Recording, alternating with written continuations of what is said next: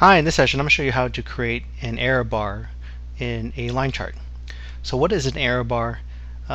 Basically error bars are used more in statistical or scientific approach for data, but according to Microsoft here, their definition of an error bar is it expresses potential error amounts that are graphically relative to each data point or data marker in a data series. So it's basically there to gauge some variability or error or a degree of uncertainty in your data. So let me show you how this is created. Now in this instance we're using maybe this is sales data and there is forecasted sales data and then there's actual sales data, and maybe we are looking at seeing how variable the actual sales data is from the forecasted data. So maybe we're saying in the forecasted data it's going to be plus or minus an X amount of percentage. We are expecting the uncertainty around that, and if it's over or under, then we want to know the explanation of it. And this may be a way of kind of plotting out or charting out forecasts versus actuals and kind of understanding that data. So let's go ahead and see how we can create this. I'm going to go ahead and copy this data set here, this range of data, Control C to copy. I'm going to bring it into sheet 2, Control V to paste. And here I just need to insert a line chart. So since it's already selected the range here, I'm going to go click Insert Line Chart here. And that is my line chart here.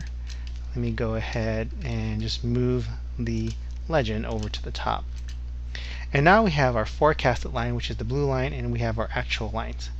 Now we want to check the variability of the actual data from the forecasted. So I'm going to click and select the forecast line, and under layout go under the analysis group and under error bars. Now you can see there are several options here. You can do standard error, percentage, or standard deviation, or there's more options, and you'll have these available too.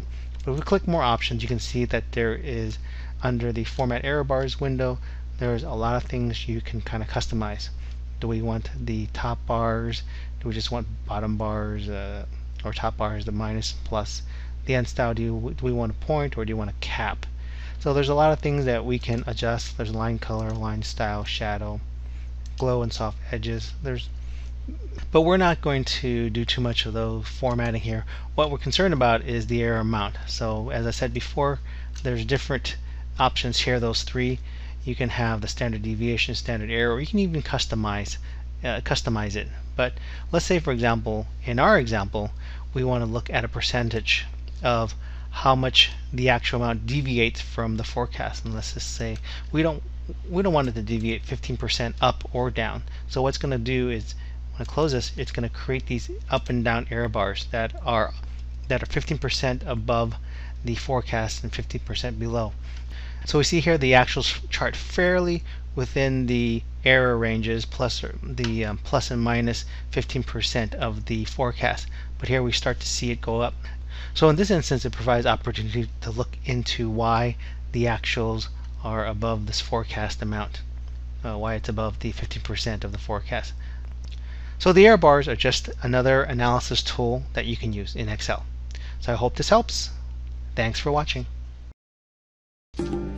If you want to see more videos from me, click here to subscribe to my YouTube channel. And if you enjoyed this video, don't forget to like it and leave a comment below.